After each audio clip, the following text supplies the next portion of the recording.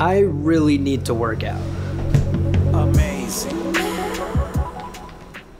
That's usually an evergreen statement. I mean, I don't go to the gym as much as I should on a normal day, but thanks to 2 weeks in self-isolation, my step count has taken a nosedive. I desperately needed to figure out how to bring the gym to my apartment. So for the past week, I've been testing out a bunch of workout apps.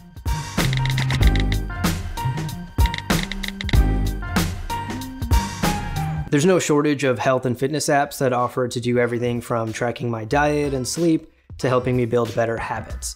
But I was looking for something very specific. I needed an app that would teach me workouts I could do in my small New York City apartment without any equipment. I was interested in trying everything from yoga to meditation to strength training and cardio. Oh wow, this is hard.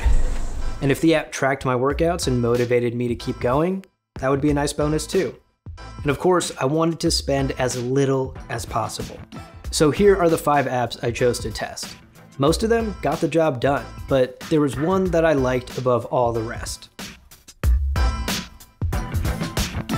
Nike Training Club was the best app I tested.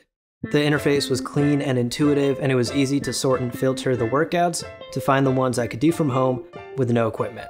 Each session starts with a warm-up as a reassuring trainer's voice guides you through each technique. Step one leg back and into a lunge position, reaching your arm from that same side up and across your body. A looping video shows you proper form and makes it really easy to follow along. That's not to say the routines themselves were easy. This 16-minute workout had me winded by the end. That was a workout. Ugh. To be fair, it was called Full Body Goal Crusher, and maybe I should have started with something a bit easier. Best of all, it's almost entirely free. There is a paid premium service that offers guided workouts and programs with expert trainers, but a vast majority of the workouts are totally free. And during the coronavirus pandemic, Nike is offering this paid premium service free to all users. Good job, Nike PR. Overall, Nike Training Club had everything I was looking for, and it set the bar really high. Sadly, the rest of the apps I tried all fell short in one way or another. Peloton came highly recommended. Now, I don't own a Peloton. I mean, where would I put it? And where am I supposed to get that kind of money?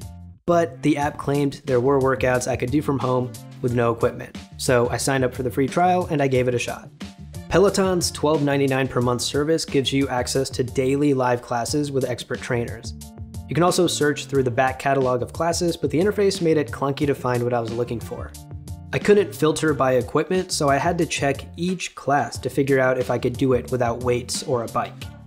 And oddly, one class I chose that said no equipment necessary still had a section where the instructor told me to stop and go get on my Peloton bike. Woo! Nice work. We don't stop. The instructors are also super energetic and move from one technique to the next quickly, which sometimes made it hard for me to keep up. Mountain climbers, you're gonna come up, you're gonna give me 3 squat jumps. Option, give me a calf raise. There are a wide variety of classes and workout types, but the vibes just didn't work for me. I guess if you're the type of person who likes someone constantly yelling at you to push yourself harder, we don't quit. Not for nobody. You ready? Peloton might be your thing, but it was just all a bit too much for me. The Adidas and Fitbit apps are both very similar to Nike Training Club. Both have looping videos and instructors leading you through exercises. They track your workouts and motivate you with milestones and achievements. That's all well and good, but there were some serious shortcomings. The Adidas app is free, but offers a premium service for $9.99 a month if you're interested in the more advanced workout plans. But the app only has 30-ish workouts, and there were no options for yoga or meditation, at least that I could find. That's a pretty sad number when you compare it to the 350 plus workouts that are on Nike. And not that I really care about social features or whatever, but the newsfeed and collections didn't seem to update at all for me. So overall, it just felt like a dead app with bare bones features. Fitbit Coach is slightly better, but it comes with a price tag of $9.99 per month. I gave some of the free workouts a shot and they seemed fine. The interface was difficult to navigate, and I had the same issue I did with Peloton and trying to find the workouts that I could do at home with no equipment. Both of these apps ultimately paled in comparison to Nike Training Club, and I was kind of appalled that Adidas was trying to charge $10 a month for less than what Nike had for free. And finally, the last app I tried to use was Adaptive. I say tried to use because I didn't actually end up using it.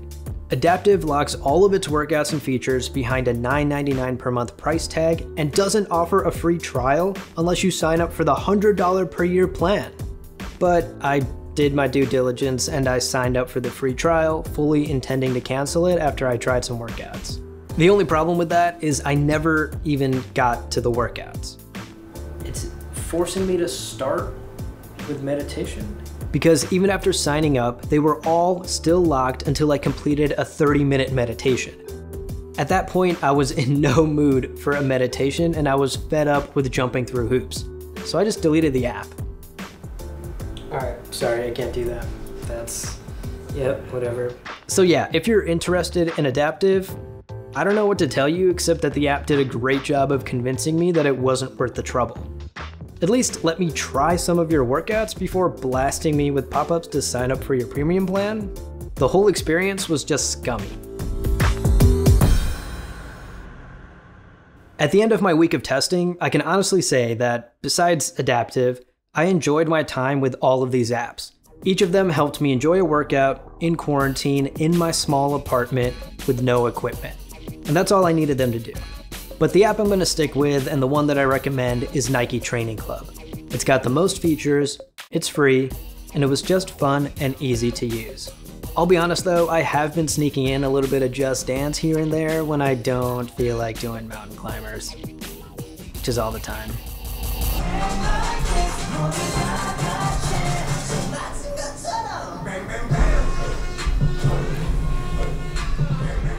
Thanks for watching this video.